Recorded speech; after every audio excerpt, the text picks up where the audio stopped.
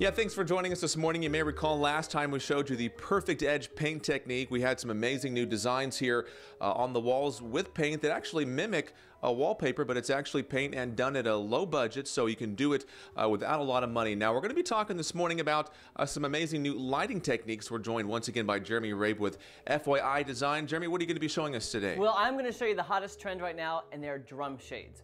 This drum shade right here, you're going to see them restaurants, stores, they're all switching.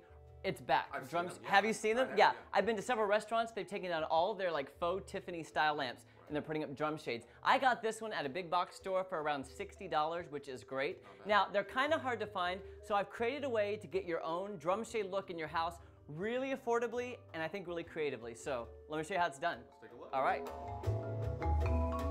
And so here it looks like we have some examples of these drum shades you were talking about. Yes, and they're actually lamp shades I got at a big box store. And the thing is, they're way less expensive, but it gives you the custom look. Like this lamp right here was $17. Wow.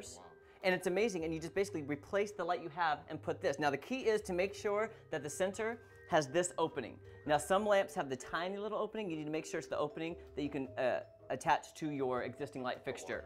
Yeah, for example, like this light. This is a faux Tiffany light. I'm just gonna take it down real quick. It's so easy to do. And of course, I'm not saying anything's wrong with this light, but I just want to update it. I want to make it a little bit more contemporary.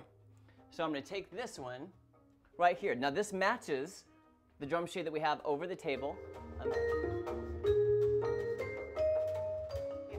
All right, you add the drum shade and then you screw the little ring on. And it's important to keep that ring from the last time you had it rigged up there. Yes, this is part of the old light fixture. And then you add the light bulb.